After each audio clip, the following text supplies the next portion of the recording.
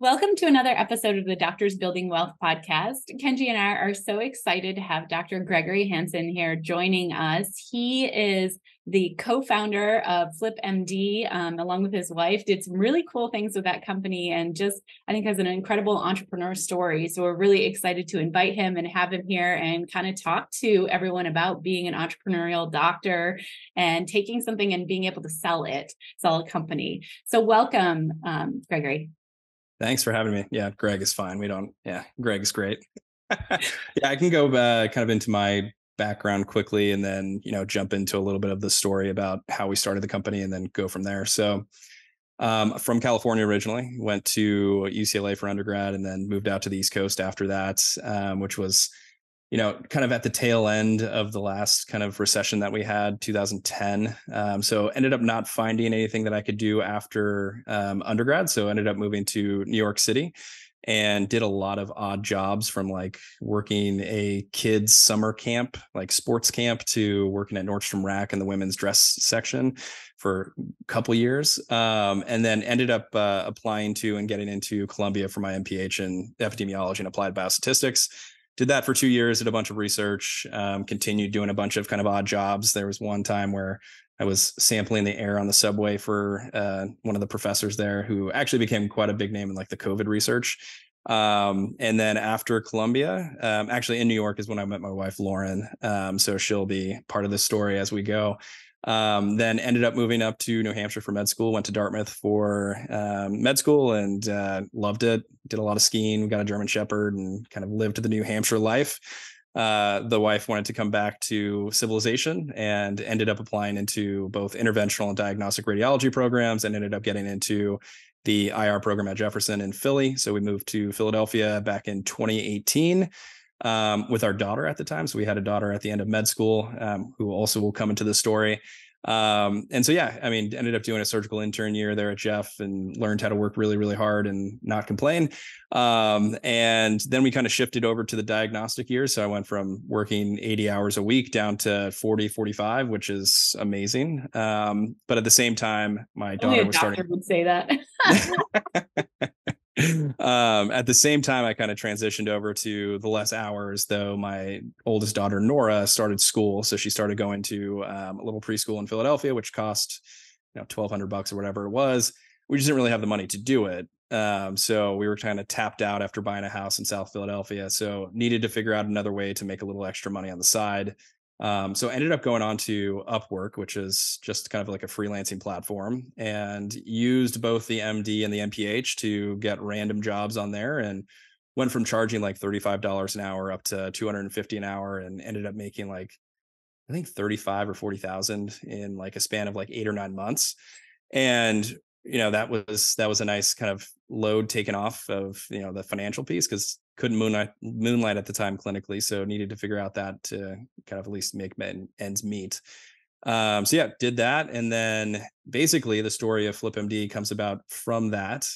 So we ended up going. This is like middle of pandemic, so July 2020, June 2020, whatever it was. We went to northern Georgia and went to a cabin, and basically on the way back, it's like a 12-hour drive. Lauren and I were talking and we're like, well, we have this little, nest egg for us, right? Of like $10,000 or $15,000 that we had saved up. We're like, what do we want to do with it? It's the middle of the pandemic. And honestly, the thing that we were thinking of doing was buying an RV. So we just go around and camp when we wanted to and get out of the city. Or start this company. So we had the idea for FlipMD really from the work that I was doing on Upwork and realizing that, hey, there's no like physician focused freelancing platform. And it just kept kind of coming back to me over and over again. I was like, seems like an okay idea. No entrepreneurial spirit in me before this. There was no business side of things for me. But it just kept coming back. And I was like, we should just try it, see what happens. So we spent that like 15,000 and built a crappy little platform, and posted it anywhere I could on Facebook for groups that would let me. And we ended up building a little bit of an audience and then got some jobs on there, and then it kind of grew from there. But that's the basically story of how it came about. But yeah, super random. Yeah, it's pretty amazing how literally all those jobs, those odd jobs you were working all those years, really just seemed like it was training in a way, for you to be in this environment where you're creating a space for people to come and look for all these different jobs that they can do on the side. I wonder how did you deal with the fact and the thought of working full-time plus taking something else on? Because a lot of people in our community, they're working full-time as docs, and then they're thinking about taking on real estate investing. And one of the most common beliefs we hear is, oh, I just don't have enough time. So can you talk to me about how you justified that or thought through that as a couple?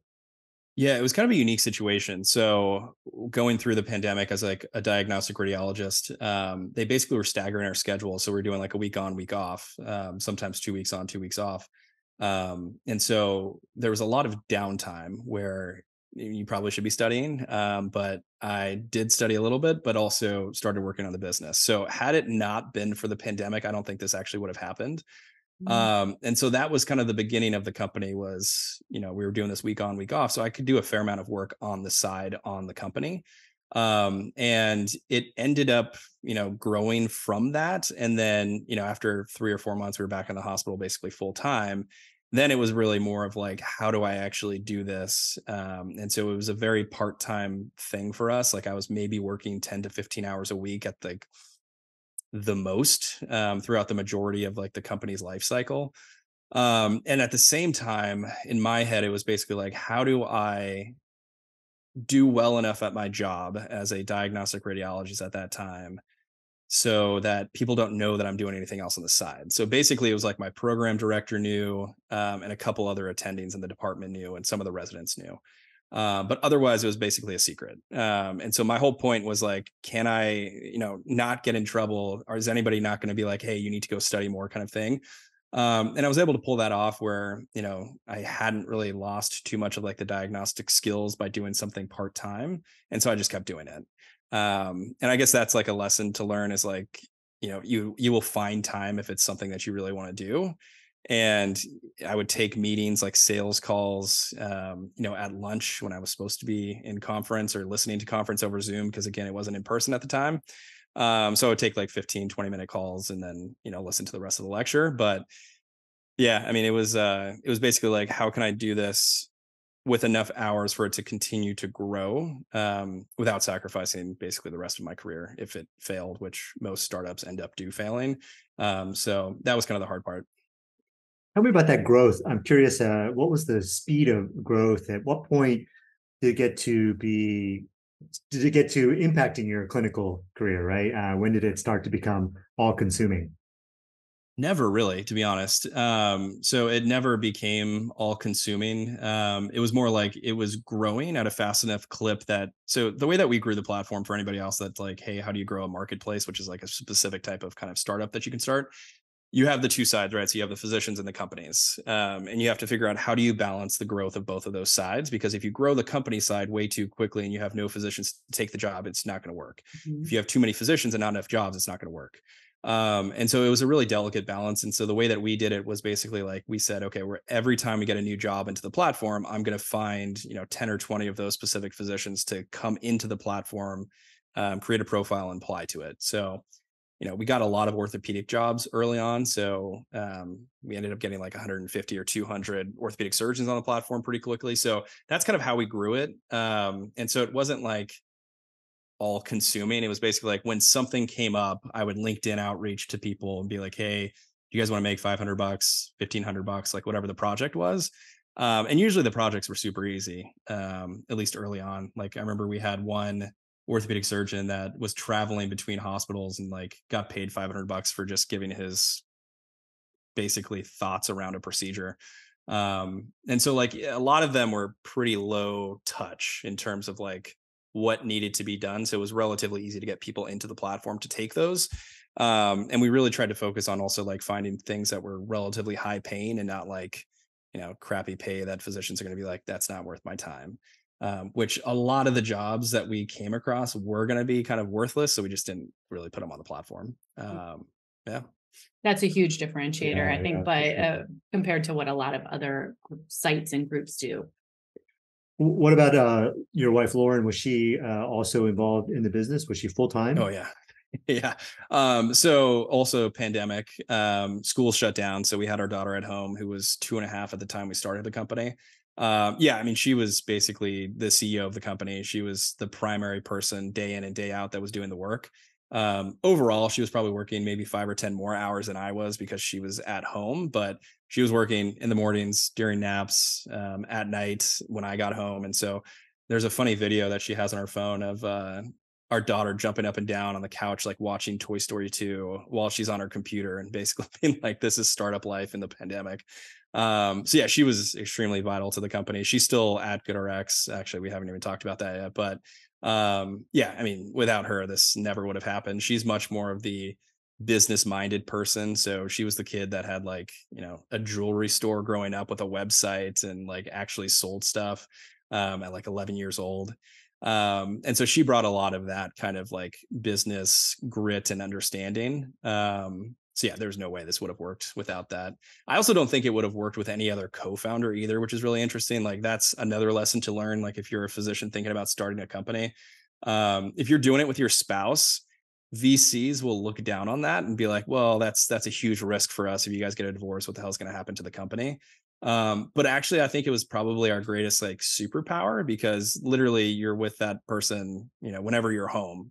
And so, going to sleep at night, it was like, hey, what can we do? What does this logo look like? Like there was always conversations to be had about the company, which is also nice for your relationship. I'm sure you guys kind of experienced that as well, where it's like you're not just talking about your kids, you're not just talking about whatever, but you actually have like really interesting things that you can talk about that will eventually make a difference in your life, hopefully, outside of your kids. I mean, kids are great, but it's also nice to have something else with your spouse.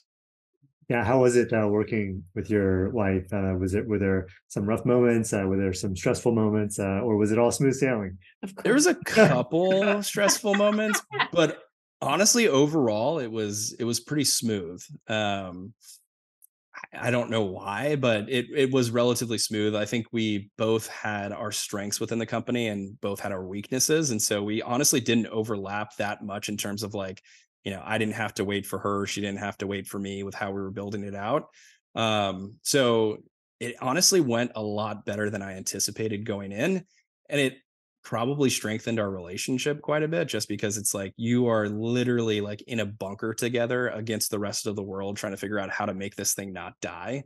And so yeah, it was a lot of fun and it was a great experience for us. I wouldn't recommend it for everybody. Like if give it a shot, but I don't think it's always going to work out if it's a couple doing something together. But again, I think for us, it was probably the only reason that I succeeded was because it was my wife and I, Lauren. So Now, yeah. one unique thing I saw about what you guys have done is within a couple years, I mean, you grew from just a tiny little startup to being bought by GoodRx. So can you talk to us about what led to that? What you think the differentiators are that somebody, who wants to follow in that path and says, one of my things is I want to build a business and be bought out by a giant one. What would you suggest doing? Yeah. So the story goes back to September of 2021. I was pitching an investment banking firm to use the services basically to find physicians to help them with whatever decisions they have to make. Like halfway through, they started asking like really weird questions about like how the growth of the platform is going, like revenue numbers and stuff like that. And I was like, what is happening? And they're like, yeah, we actually have a couple companies that might be interested in acquiring your company. And I was like, oh, okay. So going in, like we did not expect to sell that quickly. Usually startups take anywhere from like 5 to 10 years to actually exit. This was literally like 18 months. And so, yeah, we got that acquisition interest and I was a PGY. Oh God, what was I? PGY 4. I was a PGY 4 at the time. And I was like, okay, well, we might as well figure out like, is there actual interest? So ended up then meeting with that company. And basically in that first meeting, they're like, yeah, we're super interested in acquiring this, blah, blah, blah. And I was like, well, I'm not going to go in with just like one offer if they actually do put an offer in. So I ran something called a process, which is the M&A process. So mergers and acquisitions.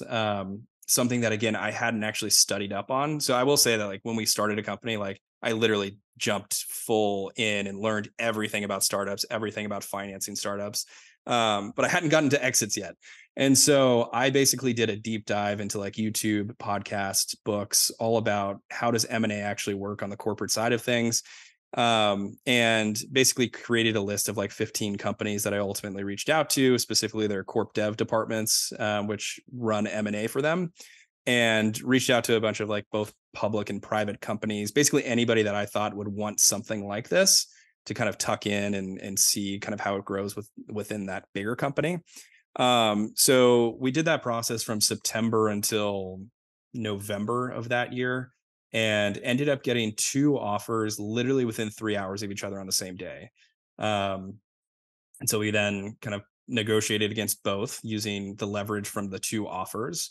One was from GoodRx, who we ultimately sold to, and then another was a private company, which I won't say exactly who that was.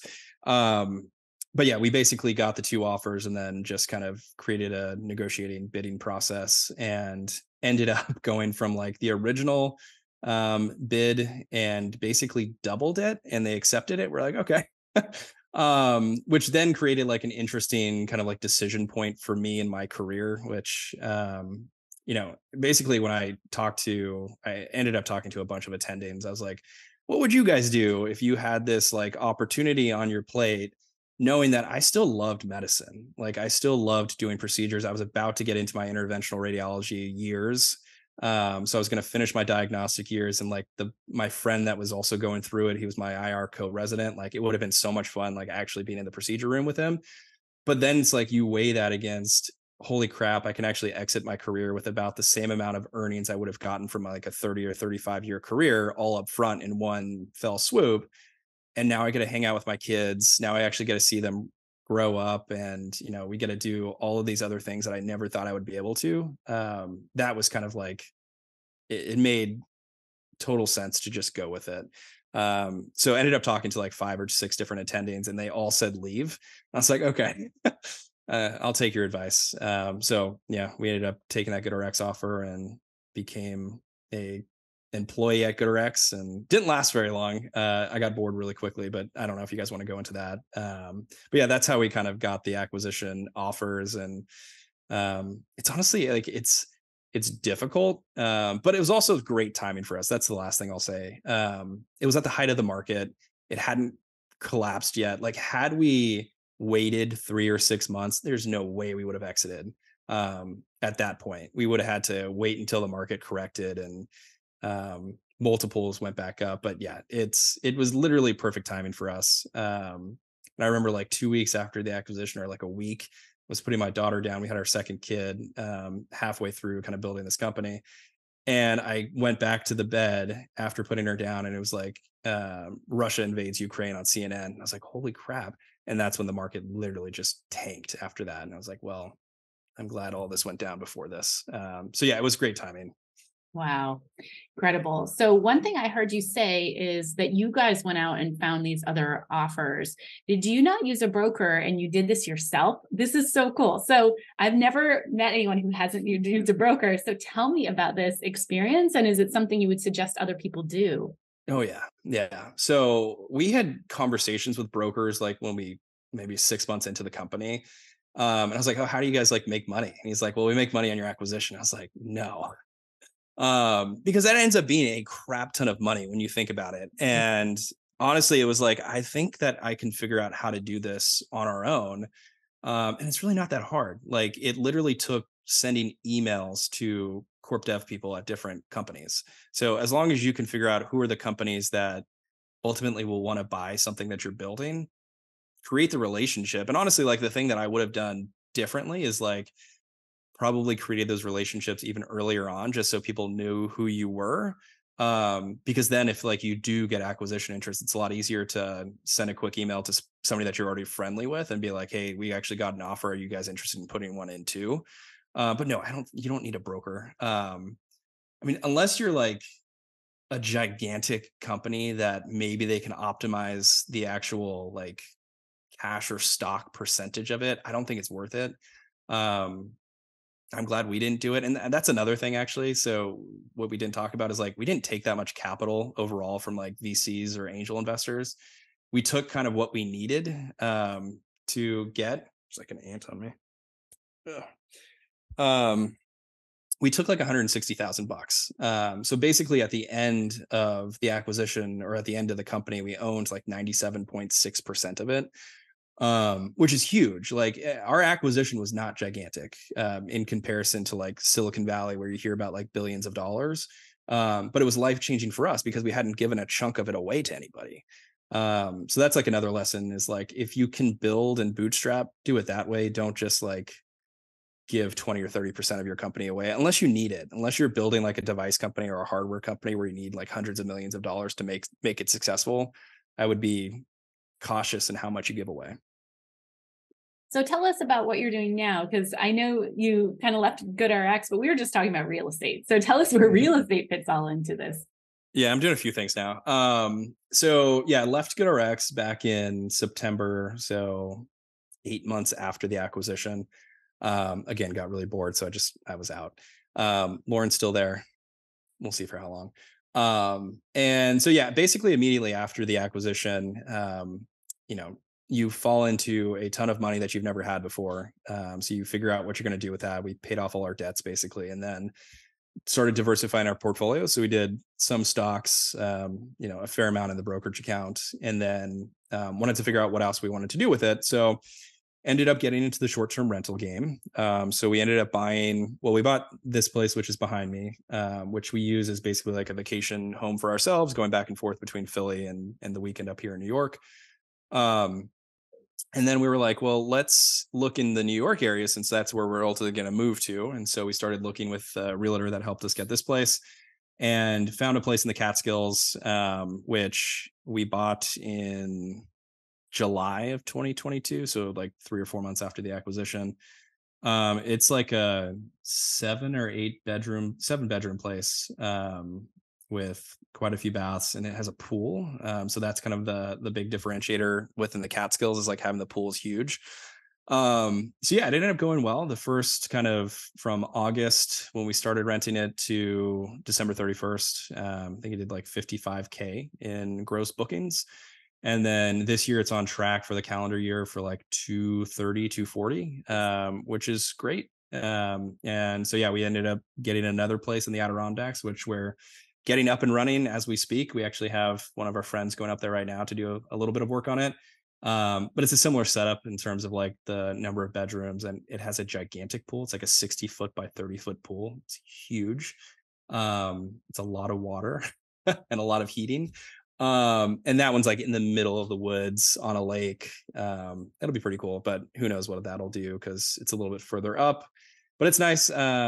I would say if like you guys are in the New York area, anybody listening, like it's actually a pretty good place, I think, to do STRs, mostly because you have Manhattan to pull from, and like everything around Manhattan. Like the Catskill House is only like a 2.5-hour drive outside of Manhattan. The Adirondack one is less than 4. Having that gigantic metro to pull from is huge. And it's worked quite well so far. We'll see if it continues doing that. But yeah, I mean, we got into the short-term rental stuff mostly just to kind of diversify our own portfolio. And then, like we talked about before coming on, there's a lot of tax advantages with short-term rentals. And so we took advantage of those, and we will continue taking advantage of them. I wish the bonus depreciation thing wasn't going down to 80% this year, but it's a good thing how rentals are crazy when you think about all the advantages with those. And we also do a lot of investing on the side into startups as well. So that's kind of how we diversified, was stocks, real estate, and then angel investments. Amazing. You had mentioned Europe before we got on. What are your plans in terms of going to Europe? Yeah, so this is like it's a half-baked plan so far, but the idea is, so we're moving up to New York full time for our daughters to start going to school up here. So we'll be in this house for the school year, and then the thought is, can we basically rent this place out in the summer to then go to Europe, basically, hopefully for free, and have it kind of just cancel each other out. Or maybe we'll make a little money on the side from it as well. So that's the thought right now, is like, can we get to Europe every summer for 2 months or whatever it is, which would be amazing, because it would make being up here for my wife probably a little bit easier, because this is like also a little bit in the middle of nowhere. So getting back into like her comfort zone of having stuff to do would be nice. So we'll see. It might help us stay a little bit longer than going back to a city in the next couple of years. But yeah. And then otherwise, I guess the other thing I'll say is like getting into your guys' world a little bit. So started a podcast myself, and that was a month and a half ago. So it's all about kind of anything that I'm interested in, which is tech, news, angel investing, a tiny bit of kind of personal finance, and a tiny bit of rentals and stuff like that. And so we're basically doing a daily podcast because I have the time, and me and my buddy just kind of want to do it and see what happens and go from there. But really, like the goal is to kind of teach other physicians about startup building and startup investing, and kind of just open up that lane a little bit more to people that might have ideas and don't really know how to track them down or what to do with them. So if you are out there, you would like to listen to that, it's the Physician Syndicate podcast. And if you do have a company you want to start, please reach out to me. I would love to hear what the idea is and potentially put a check in. Just throw that out there for the deal flow. Love it. Awesome. We're going to turn into an accelerator program, which is very cool, right? That is one of the ideas, is not to be an accelerator, to be an incubator instead. So to bring physicians in, give them like a 25 or 50K check and help them build the company out and eventually go out and raise more money. That is kind of one of the potential ideas for where we're going with this, is to really just to help back other physicians. Like there are a lot of physician founders that do really well. I just don't think many people are aware that actually happens. Like the Hippocrates founder went on to do One Medical, and then now Galileo, like that guy is just killing it. Tom Lee. There's plenty of founders though that are physicians that have done amazing things. And I think it's honestly like a superpower, right? It's like you've lived all of the problems. Now you just have to go figure out which one do I want to solve. Yeah, amazing. And little did you know, you were talking to people who are looking for a short-term rental in Italy. You can accelerate depreciation, and we're going to spending, I guess, 2.5 months in Europe this summer. And we actually found a program where they actually do school, and there's a co-working space with other entrepreneurs, and they give you an apartment. So we'll tell you about it after. That's what we're doing for 6 weeks in Syros, Greece this summer. And that's awesome. We've already, with a group of, I guess, 6 physician families, we're already taking over a lot of Syros, Greece next year in 2024 too. So we're just moving to the community and living abroad and putting our kids in school and living this kind of life that you're imagining in part-time Europe. So, well, it's interesting. Yeah. So I was actually looking into like the golden visa situation, and then I was like doing more research, and I was like, you can be there up to 90 days. And I was like, yeah, we'll just do the summers basically and not have to invest, $500,000 and not have to worry. $1 million. Yeah. And I mean, Portugal is the taxes are much better, but like in Italy, for example, where we actually hold citizenship, we don't want to be citizens, right? We want the Puerto Rican tax savings, but Puerto Rico is so great because you can be here part of the year, but then you can be other places, and you can be in, Italy for 90 days at a time, and go over to Croatia or whatever, go back. That's awesome. Yeah. All right. So we ask all of our guests 2 questions. The first one is, what is your definition of wealthy? Yeah, I think the definition of wealthy for me has changed a little bit from, a year ago to now. I would say the definition for me is someone that can kind of do what they want to do without having to necessarily like think through what are the ramifications if I don't do something else. So that's kind of my definition, is just the ability to kind of float through life a little bit and kind of just do what you want to do rather than what you have to do, would be kind of my definition. Yeah, I think that would be it. What is one mindset, habit, or strategy that separates someone who is wealthy versus someone who is not? I think it's somebody that's kind of like, it'll go back to like the typical medical trait, like the lifelong learner. I think that's a huge thing. So we actually did a podcast on the buy, borrow, die strategy, which I'm sure you guys are aware of. And it came about because I was looking on like the White Coat Investor Facebook group, and this person was asking about having to pay for whatever expense it was, and like, selling their stock to do it. I was like, why would you do that? So I think like the lifelong learner is kind of what I would say, just because, when you're in situations, you can always figure out creative solutions if you're willing to kind of go listen to things. And that's how I came through the strategy of like the buy, borrow, die thing, which is insane when you think about it. Like you're basically you're selling your stock, but not really selling your stock. And there's no tax hit on it. And you actually have a tax advantage because you're basically paying back interest.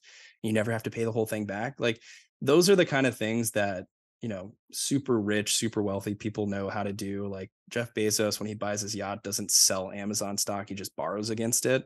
So I think the lifelong learning thing is definitely the thing that I would say, just because anybody can learn all of these different things. They just have to be willing to kind of go look for them and be curious. Yeah, I guess that would be the answer And for execute. me. And execute, right? Yeah, that's definitely true. That's another thing we talk about too, is like, ideas are cheap if you're not going to go out and actually do something about it. So, yeah. Yeah. Well, thank you so much, Greg, for being on this podcast. And everyone, you should definitely go listen to his podcast. I'm sure there are so many ideas, especially if you want to learn to start your own business and grow your own business. Thank you so much. Thanks for having me.